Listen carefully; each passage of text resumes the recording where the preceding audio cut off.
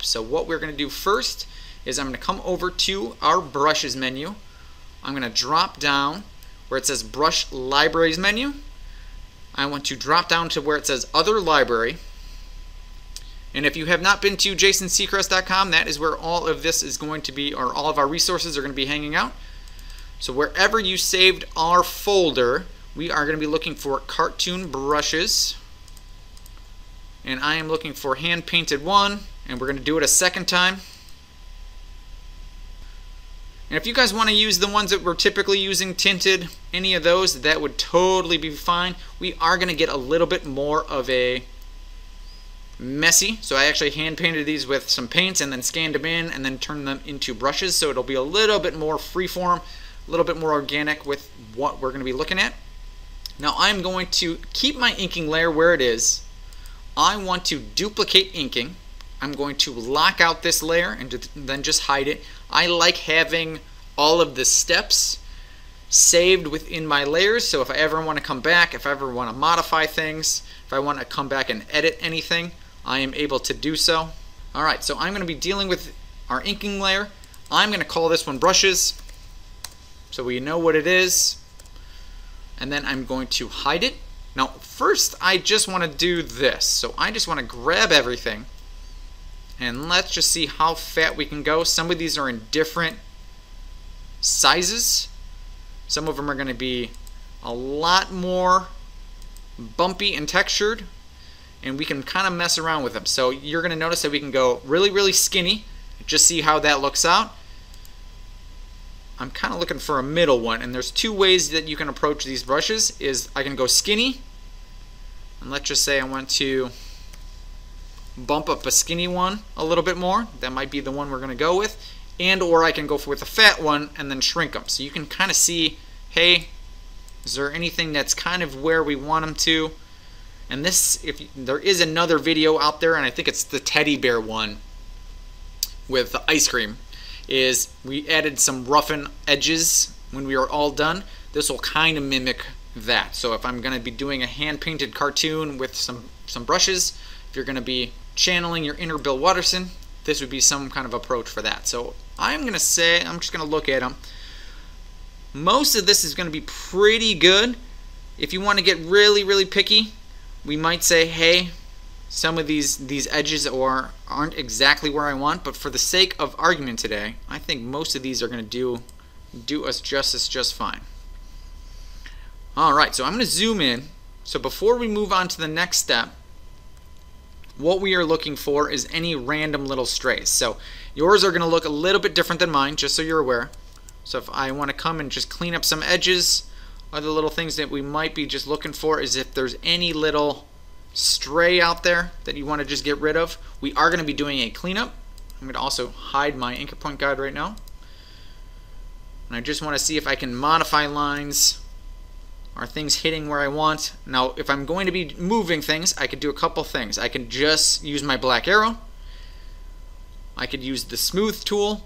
So what we are looking for is the same thing that we do in most of the other videos, is we just want to make sure things are long.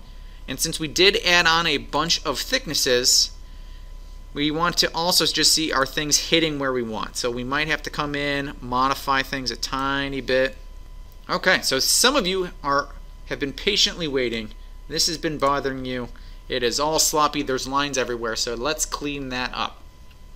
And with these hand-painted brushes, just so you can see, we've got some that are thick to thin. The other menu is, hey, I've got tapers on both sides.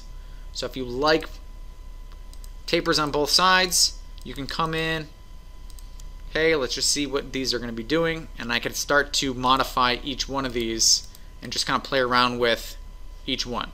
For the sake of argument and the sake of time, I'm not going to do that. But you do want to just double check that things aren't giving you any weird strays or anything like that. So let's go on to our cleanup. Duplicate out our brushes. I'm going to lock out this layer, hide it, and now I'm going to select everything, and we are going to expand appearance. Alright, so we're going to do two types of cleanup today. The first one many of you have already seen. So I'm back on my tablet. I am going to select the shape. I'm going to go Shift E And I'm just going to be hiding any of these overlaps within. I'm just going to be looking at which ones I want. So my left hand is just ready to go, hanging out right by Shift E, and Shift E again is our eraser. So it's hanging out underneath our paintbrush. So we have our eraser right here.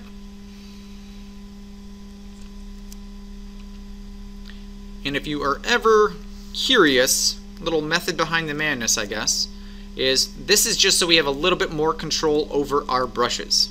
So if I want to be really modifying each one of these, just so I'm not worrying too much each time about where things are ending. This is just kind of a nice, easy way of getting things down quickly. Things don't connect on you. A lot of times things will want to connect. Now if I'm doing the eraser, other little thing is if you have a giant eraser, if I go Shift E and I want to modify the size up or down, the bracket keys are right next to your P key. And all I'm looking for is which one do I want to be in front. So if there's any random overlapping that you don't want, just get rid of it.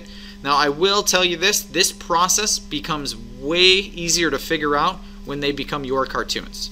So when you have the final ink lines or when you're actually drawing this out, it actually becomes extremely easy to figure out since you know where the cartoon is going. If you're just guessing it or following along with me, it's kind of a mystery, a little bit more of a surprise.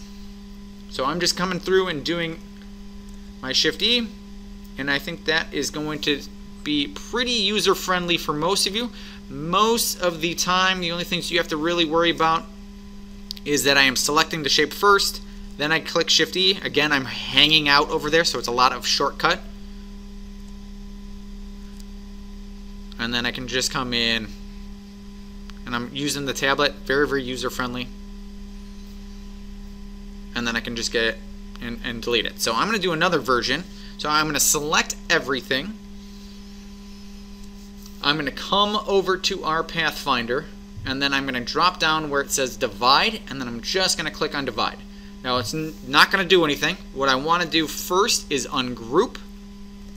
I'm going to come over to my black arrow, and I just want to be able to select individual shapes. Now this one actually, just so everyone is aware, I have now switched over to my mouse, so I don't think this is tablet friendly. I would rather just come in, select it, and then delete. So what you are going to notice is that all of these little overlaps that we had are now little shapes, and I can just point, click, delete, point, click, delete. So anything that is overlap that I don't think I want, I can now delete. Now some of you might see these little strays. As soon as you see them, use your magic wand, come in, grab all of them, and then just click on delete.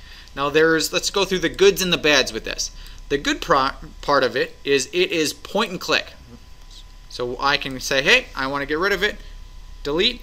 The bad part of it is you're going to notice that there is all of these little tiny guys, and sometimes that is just frustrating to grab, and any bit of overlapping will create a new shape.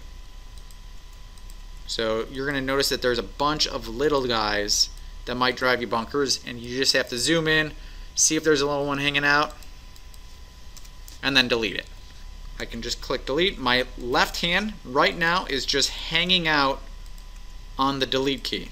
So backspace and or delete will work. I'm just seeing what I want in front. That's all going to get deleted. That's going to get deleted.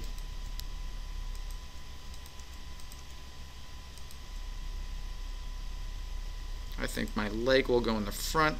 But you will see these little tiny strays. And yours are going to be a little bit different than the ones I'm doing right now. So just depending on where your brushes landed and hit, you might have a little bit different overlapping.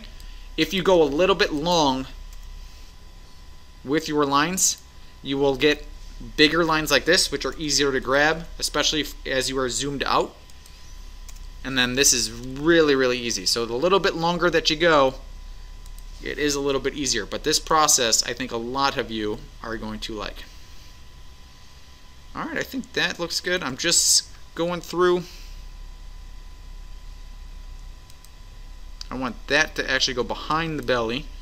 So I'm looking inside my underpants strap. That's what I'm looking for. Control 0. Okay, I'm just seeing if I can see anything off the top of my head. Everything looks pretty good. Alright guys, file save. We did it. What I would do is, if you finish the tutorial, definitely let me know if you would like to see anything specific, and or if you are struggling with anything and would like to see some future tutorials about it. Definitely put that into the comments section. But other than that, thanks for hanging out, and I hope you guys have a wonderful holiday season.